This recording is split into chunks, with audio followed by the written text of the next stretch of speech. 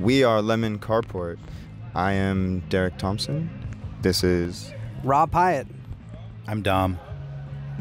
John Robinson. the fifth. Cream cheese and chips. Cream cheese and chips. Pizza. I'm gonna say a hamburger. But, vegetarian hamburger. Vegetarian hamburger. You can pass the mic around. I could. Yeah, we can just do it like an old Oh, school. see? Let's do that. You snitch. You're wired. Dude. What's food, Grant? I mean, I'm going to have to go with the burger thing like he said. It's got everything. It's got the whole spread. So, he already said it, but I'm going with it. All right, so tell us a little bit about your project origin story. Origin story. Talk louder. But that's your job. Origin story. No, that's an interesting one. I'd say mostly started with John. John came up with the name, like most of our first songs, and he kind of was already doing his own project. And then one day, I mean, obviously over time, him and Rob were just jamming. And then it's like, well, why are we just jamming when we could be like making something?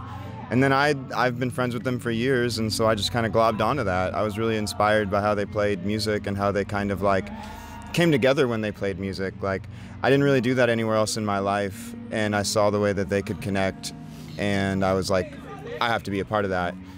And then when we were at our first practice space, that's where we met Dom. And that's actually probably the funniest story, because he played one practice, and then at the very end of practice, he just like stops and he looks at all of us and he's like, all right, guys, am I in the band?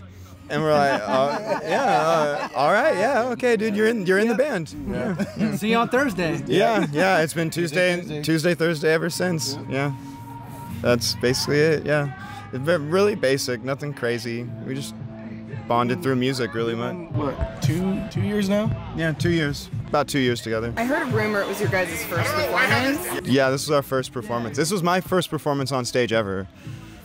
Yeah, wild, dude. Thank you. You guys were really good. Thank you. Yeah, no, like jaw dropped. What? That's great. Thank you. Warms that one. Yeah, that's like really what we needed, because we like, I don't know, we spend a lot of time on this, and we like are somewhere in between super excited and like this, if this doesn't work, what are we gonna do? And I feel like this is a really good venue for like showing off your music in this scene, because it's a lot of other musicians and people who are of like Sacramento DIY and underground scenes. And so if you can do good here, you can maybe build something elsewhere. And that's why I like coming here, and why I like seeing bands here, and why we needed to play here, I think.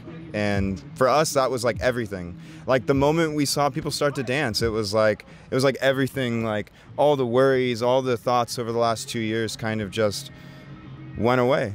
It was like, all right, this works. Like, people get it, and if we keep doing this, it might mean something to them, you know? Any other thoughts? That was basically my next question, was what you guys liked about Family Vacation. Yeah, I love that. We Yeah. came here last year. One of my friends from the East Coast told me about Strawberry Girls. Next thing you know, they were playing here in like 2 weeks. We came and saw them, and I was like, saw the whole scene and everything. I was like, there's no way we don't play here next year. We have to make that. We literally looked at each other, we're like, we're playing this show next year. Yeah. And just on a cold call, I mean, it was kind of not a cold call, because we know the people in Subtlety. So luckily, Haley was like, had a little bit of an idea of what we'd be doing.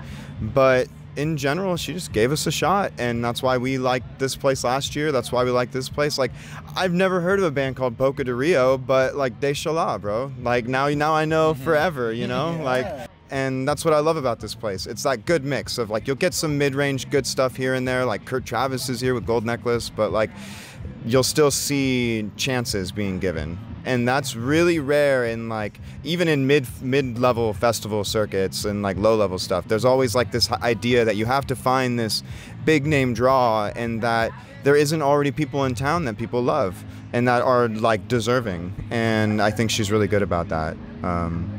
And that's what this place represents, I think. That's Lemon Carport for you, and Family Vacation. Yeah. Enjoy your vacation. Yeah.